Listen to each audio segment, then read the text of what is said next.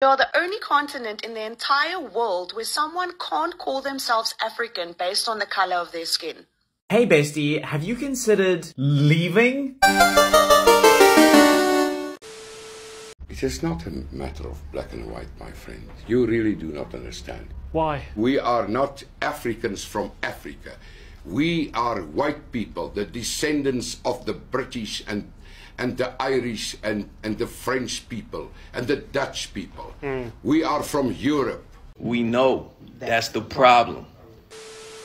You know, it's very interesting how white South Africans come online fighting with Africans, talking about how they are Africans by fire, by force, or they must be accepted and recognized as Africans by actual indigenous Africans, whether these actual indigenous Africans want to refer to them as Africans or not, whether we see them as Africans or not. I was born here just like you. Don't come at me like that. Let me just live my life, okay? I'm African.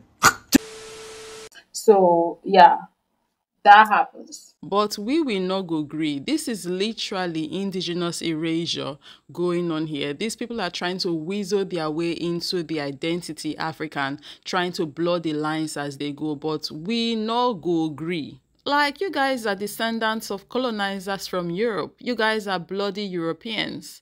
I know now that you guys are ashamed of your history, of your colonial past. You want to disassociate yourselves from your continent, from your homeland. But no, that's where you are from. That's what your DNA says. That's what your ancestry says. That's what your history says. But since they don't like hearing us call this spade the spade that it is, their behind start to age, and all of a sudden they start acting dumb, like they don't know the difference between nationality and ethnicity. But since I exist and other Africans just like me who don't care about their feelings exist, for as long as we live, we would continue to remind these people that they are not from here. If they like, make them vex, so na them succor. Who not like the reminder can go and hug the nearest transformer. But in today's video, I thought we should take a different approach to things and let them tell it instead. We are the only continent in the entire world where someone can't call themselves African. Yeah, Africa's allowed to decide what it calls its colonizers. It's allowed that.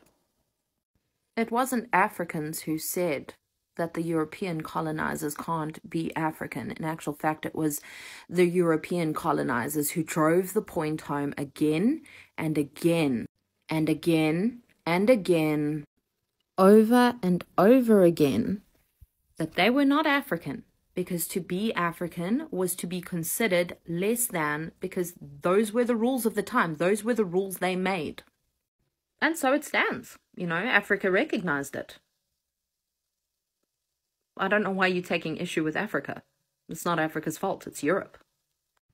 Now, I also take issue with you wanting to pretend. You know, you're like, oh, I'm a democracy, baby. You know, I wasn't born during apartheid. I wasn't there. It has nothing to do with me. You're my generation.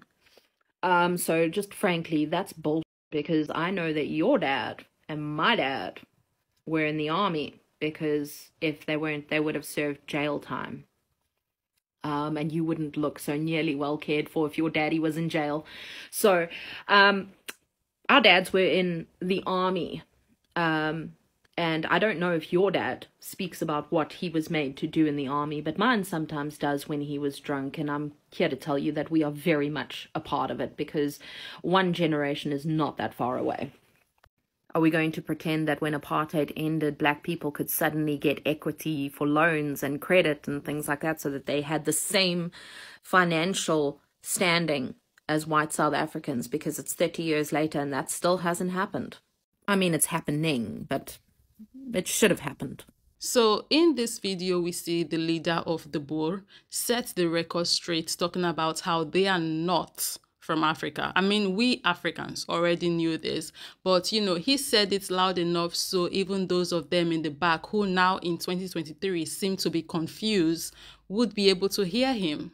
And he also said some other very interesting things as well in this video. It's an interesting watch. So without further ado, let's dive right into the video. Yeah. But you can have Johannesburg. Is that Johannesburg? Yeah. Okay, I give it to you tonight. Really? You can have him. Because I mean, I don't claim any part of South Africa Well, personally. I am not claiming Johannesburg. Okay, why not? Because Johannesburg is a place where the war started. There are a majority of black people and people from foreign countries. They can have it with love from me. Okay. Just look at how this man portioned out South Africa, picking and choosing where is for him and where is not for him. South Africa is not even his homeland. Like the clear audacity on a map with a marker portioning out South Africa like that, picking and choosing where he wants and where he doesn't want. Like South Africa is his birthright, like it's his personal property, like it's his inheritance or something. It never ceases to amaze me how there is a bunch of Europeans on this continent who are only here no thanks to their colonial history. And these people don't like black people. They don't like Africans. They have the options to up and leave and go back to Europe, their homeland, where they can be around the people that they like, that look just like them, but still refuse to leave. Like, why can't these people just leave and go back to Europe? These people have a white-only town in South Africa. In Africa, there is a white-only town. It's called Orania. These people don't like black people. They don't like Africans. They don't want to be around us. But why can't they just up and leave and go back to Europe where they can be with their fellow pasty whites all day? Like I promise, none of us is going to hold them back from leaving. We cannot wait to bid them adieu. So why are they not leaving, man? So It can be a state in a state. So what does that leave? Say again? What does that leave? That leaves this area here. Oh, that is the two republics of the Transvaal and the Orange Free State. I'll write it in Afrikaans Vrystaat. Now, my friend, we can start to talk culture. Just to make it a little easier to understand, I brought a small chart. A lot of these qualities are in black people and coloured people too. Can a non-white person be a Boer? Never. Never. Never. He can never be a Boer. What about if he has all these qualities? Christian, God-fearing, accepts the elements, weather, toughness, pride, patriotism, sense of history, speaks Afrikaans, and he just happens not to be white. It is not a matter of black and white, my friend. You really do not understand. Why? We are not Africans from Africa. We are white people, the descendants of the British and the Irish and the French people and the Dutch people. We are from Europe. Shey una don hear am now. Shey una don hear am now. It's not a matter of black and white. It's a matter of ancestry. They are not indigenous to this continent. They have no DNA tie, ancestry tie to this continent. They are indigenous and have ties to Europe. That's where they are from. You don't want me to rule those two Boer republics as the sole property of the Boer people. Look, can I make a distinction? No, you ask me the question and I answer it. No, definitely no. My task is to defend my people against the ideas to destroy my people. Not him playing victim. Like, you can't make this ish up. Not the group of people who left their home in Europe, came down to the continent to destroy the indigenous people on this continent, talking about, I will defend my people against the ideas to destroy my people. Like, what are you talking about? Like, listening to this man speak, if you don't know the history of South Africa, you would think it's the black people that came into South Africa to give them problem and not the other way around. Like, what? Thanks for clearing that up. If I could recap: Christian, God-fearing, accepts the elements, the weather, toughness, pride, patriotism of being a Boer, sense of history, Boer history. Ideally should speak Afrikaans, not You essentials. work very hard to come to the last point. Yes. Must be white. Must yes. be white. If we allow black people or non-white people to become Boer people, then it will be the end of the existence of the Boer people. Very interesting. And I feel the same way about white people becoming African. I mean, he has stated that white people are not African. They are Europeans from Europe, right? Well, with the present day white people we are seeing daily wanting to force us to accept them as African. This is exactly how I feel about them being African. If we let these people be Africans, that would be the end of actual Africans, literally. Because first of all, we haven't seen some of them starting this story about how white people are actually the indigenous of Africa and we, the indigenous of the continent, are invaders. I made a video on this a couple of months ago. It's quite a propaganda they are starting already with this conspiracy theory here. It was quite an interesting watch. It's linked down below in the description. You should check it out if you haven't already. So imagine if they are already cooking up lies like this, meaning they are already setting the foundation to lay claim to this continent. So accepting these people as African is going to be a very big mistake on our part. Not only because one, they are not African, so they cannot be African, but two, because then we are setting up future Africans for failure. And let's not forget the descendants of the continent in the diaspora. We would be setting them up for failure as well. Because us accepting white people to be African would be us blurring the lines between who is and who isn't actually African. Then in the future, who knows what's going to happen? Like I said earlier, they're already laying the foundation to lay claim to this continent, talking about how they are the true indigenous to the continent. So who knows what's going to pan out in the future with these foundations and how it's going to play out for actual Africans. So we have to be very clear with these things and make sure that we are not participating in activities that would lead to our own erasure. This is why I would die on the white people are not and cannot be African hill. I would die on that hill screaming this. So yeah, I'm very much unapologetic about this. Africa is the only home we have. So we'll be damned if we'll be giving the key to our home and our identity to the bloody colonizers. Because we know how these people rule. History has shown us. You give them an inch, the next thing you know, they are taking the entire yard. And then they're coming into your home and kicking you out and telling you that your home is theirs. So I advise, if we know what's good for us, we stay at alert. Because in South Africa alone, we are only 3.5 million against 40 million black people. There's an exciting new country, a democratic country. Exciting? Yes, South Africa. And it seems like... Why are you saying that? What is exciting? Exciting that the people who build the highways and the schools are not in the government anymore. Is that exciting? The downfall of civilization is exciting. Can we just... I beg and not feel laugh. All I'm going to say to all he just said is, you guys know that saying, to the oppressor, equality looks like oppression. Yeah, that's all I'm going to say. Oh, these people. You see them palm-colored folks. No, they are temper tantrums. These people are different. These people have a rare talent, a rare gift of being able to make themselves the victim when they have been the one victimizing people for 500 years. It's amazing how they do it. I don't know how they do it, but it's a rare talent. Only them can do this. Only them can go take over a land that's not theirs, subjugate the people, enslave and colonize them in their own home.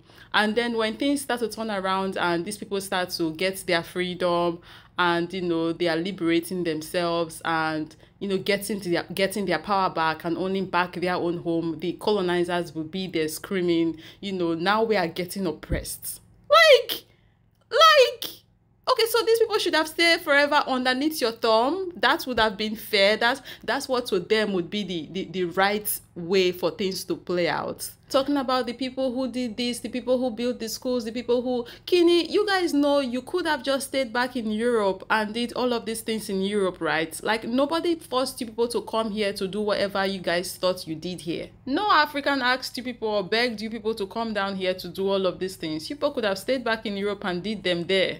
And let's not even talk about the fact that these things they always mention that they built. It's African people that built these things. African people were the laborers, the workers that built all of these things that they're talking about. And they did them for free because, you know, they weren't paying them. Abi, are we going to glide over the fact that South Africans were enslaved in South Africa? Very similar to white people in America talking about how they built this country. Like, chill. You guys sipped tea while enslaved Africans built America. Let's keep these things 100. Can we just lower the tone slightly? No, you are having the interview with me. I'll choose the volume of the tone. Do you understand me? Yes. Okay, then you accept it. And if you don't want to have your interview, take your cameras and go at me. Okay. Understood. So, I'm not in court, and you're not cross-questioning me, okay? No, I understand that. Okay. No, I just So meant don't try to be cocky, my friend.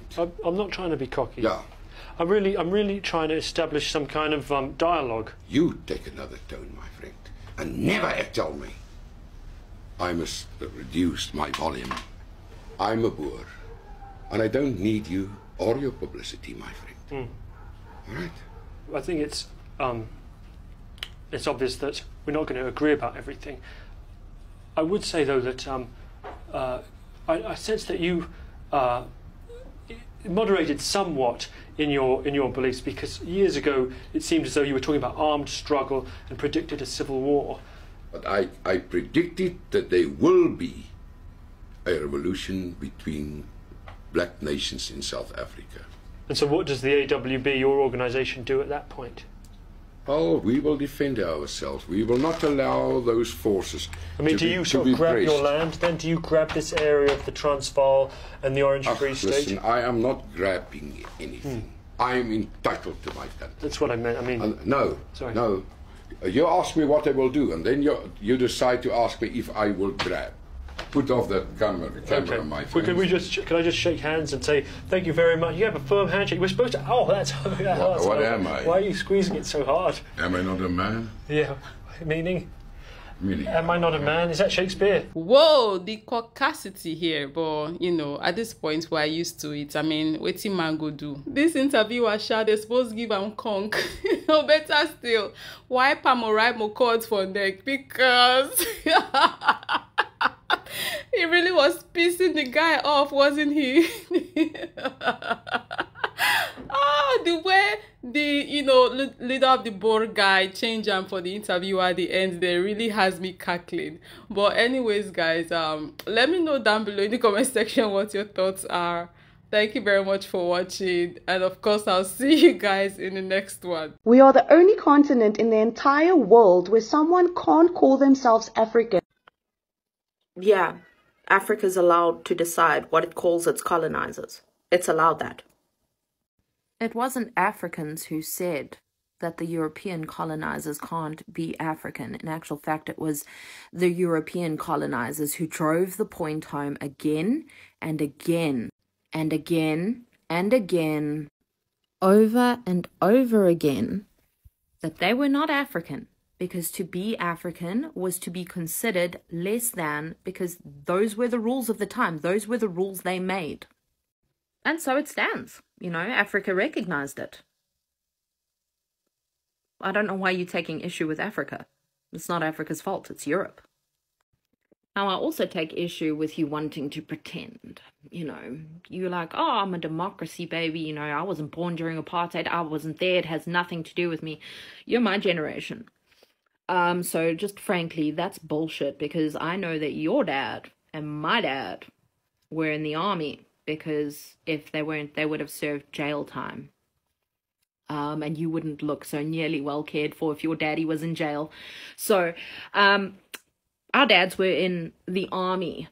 And I don't know if your dad speaks about what he was made to do in the army, but mine sometimes does when he was drunk. And I'm here to tell you that we are very much a part of it, because one generation is not that far away. Are we going to pretend that when apartheid ended, black people could suddenly get equity for loans and credit and things like that, so that they had the same financial standing as white South Africans, because it's 30 years later and that still hasn't happened? I mean, it's happening, but it should have happened. And lastly, you're going on and on about how well you were raised. Did your mom not teach you that it's really, really bad manners to insert yourself into someone else's conversation? Okay? But not only did you rudely insert yourself into someone else's conversation, you offered an opinion that was unwarranted, unasked for, and frankly unnecessary. That's pretty bad manners. That's shocking etiquette.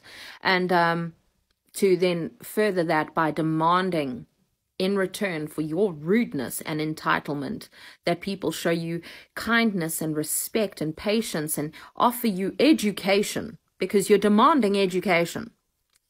there's some audacity here. Really, you really have so much to learn and unlearn. I only hear this comment from white people, and it's white people like this who are so desperate to erase indigeneity from black African people. So answer me this, commenter, if everyone is technically African because humankind originated in Africa, does that mean that everyone's technically a single-celled organism because everyone evolved from one? Because you certainly think like one when you make comments like this.